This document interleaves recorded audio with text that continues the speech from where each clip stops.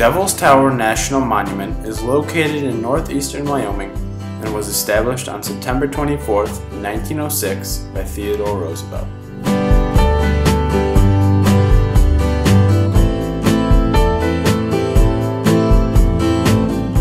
The tower rises 1,267 feet above the land around it, and its summit is located at 5,114 feet above sea level. More than 400,000 people visit this monument each year. Roughly 1% of these visitors come to climb this massive tower.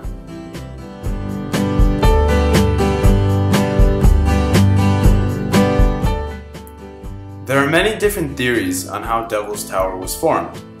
The most popular explanation is that the tower was formed by magma, which cooled underground and was eventually exposed by erosion.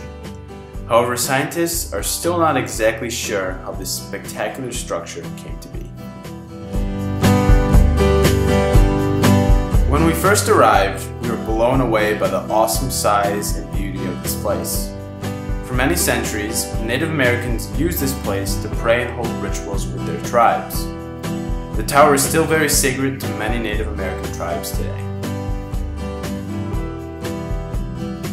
So if you do come to Devil's Tower in Wyoming, it is really neat just to look at it from the car. It's huge. Can't really see it now. But there is this one little trail you can take, a loop trail, which is about 1.3 miles around. And it's really, really nice if you have the time, or if you're on a road trip like us and you want to kind of stretch your legs a little bit. It is really nice to go on. You walk through this beautiful pine forest, and just very peaceful. There are a lot of people, that's gonna be kind of hard to avoid around here, but it isn't really that big of a deal. I don't mind them that much.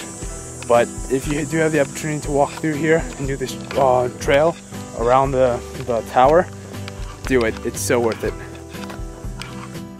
Although our time was short here, we still really got to enjoy this breathtaking place, and it has become one of my favorite places on Earth.